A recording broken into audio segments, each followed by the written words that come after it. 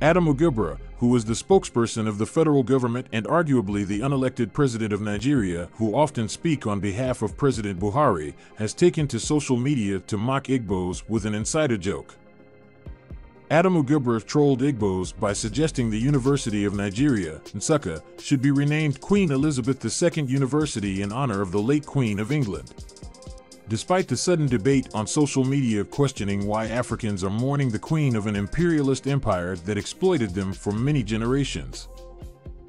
To understand the nature of his trolling, 2 days ago, a U.S. professor of Igbo heritage Uju Anya wished Her Majesty an excruciating death hours before the Queen's death was announced.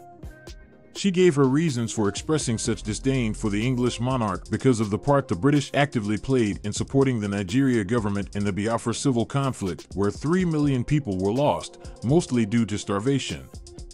The Igbo wanted independence from Nigeria, while the British wanted to keep exploiting Nigerian oil via BP, British Petroleum, so they gave the Nigerian government $2 million daily for the duration of the war. The Queen never spoke out against the actions and policies of her government.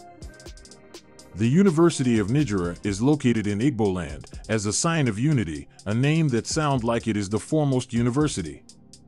If we say the University of South Africa or the University of Kenya, the University of Nigeria is in Nsukka, so the tribalist Adamu Garba took this time to troll the Igbos to name the university after someone many of them sees as their oppressor.